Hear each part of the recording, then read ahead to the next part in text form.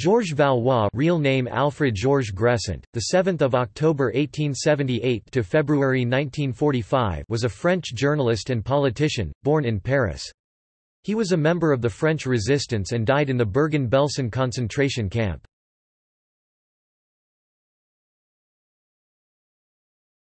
Topic: Life and career. Born in a working-class and peasant family, Georges Valois went to Singapore at the age of 17, returning to Paris in 1898. In his early years he was an anarcho-syndicalist. He found work as a secretary at La Humanité Nouvelle where he met Georges Sorel. Later, after a stay in Imperial Russia 1903, Gressant worked as a secretary at Armand Colin Publishing House. After having written his first book, L'Homme qui vient, he met the nationalist and monarchist writer Charles Maurras and became a member of his Action Française (AF) League, where he continued to follow the workers' movement.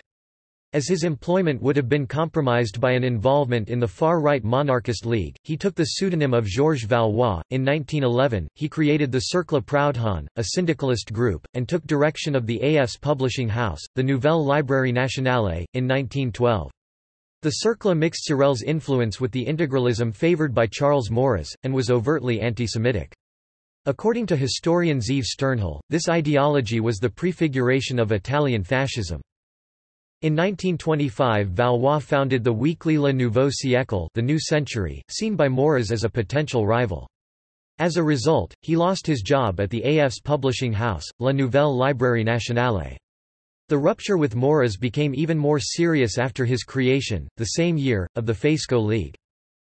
His long-term collaborator Jacques Arthuis was one of the leaders of the new league. It was the first overtly fascist party outside Italy, assisted by major entrepreneurs in their fight against the agitation of the French Communist Party (PCF). After some initial success, it was joined by such extremist figures as Hubert Lagardelle and Marcel Boucard. It disappeared in 1928, by which time Valois himself had already been excluded from the party. The middle class may have withdrawn its support due to its lack of confidence in fascism as a plausible solution for France, or because it considered, following a trend established by the Catholic Church which, in 1926, excommunicated the AF, that the best solution was to infiltrate the republican institutions. Valois lost financial support, and after the dissolving of the Fesco League in 1928, he founded the Republican Syndicalist Party (PRS).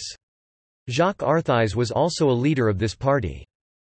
During the Second Cartel des Gauches left-wing coalition, this party published the Cahiers Bleus (1928–1932), which hosted essays by widely different personalities, including Marcel Déat, a future neo-socialist excluded from the French section of the Workers' International (SFIO) and then collaborationist, Bertrand de Jouvenel, co-founder of the Mont Pelerin Society, a liberal organization that exists to this day, Pierre Mendès France, one of the young guards or jeunes lus of the Radical Socialist Party. He was to become Prime Minister of the Fourth Republic, and Édouard Berthe. After the 6 February 1934 crisis, Valois founded La Nouvelle Age, the New Era, which he presented as a left-wing review, along with the Cahiers Bleus. However, La Nouvelle Age, which claimed to promote a post-capitalist economy, was nonetheless advertising itself as corporatist.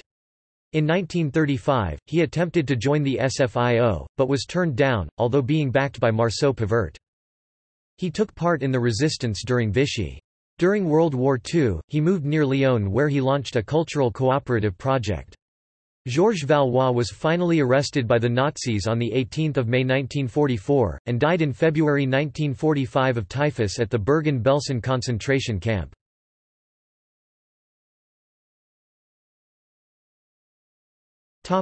Works.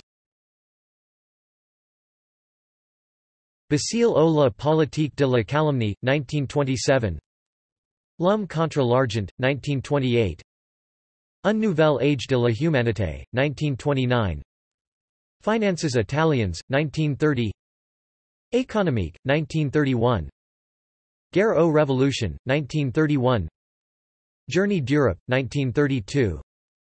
1917–1941, Fin du Bolchevisme, Conséquences européennes de l'événement, 1941.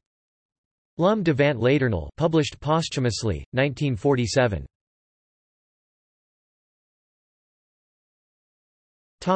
See also Fasco League. The 6th of February 1934 crisis.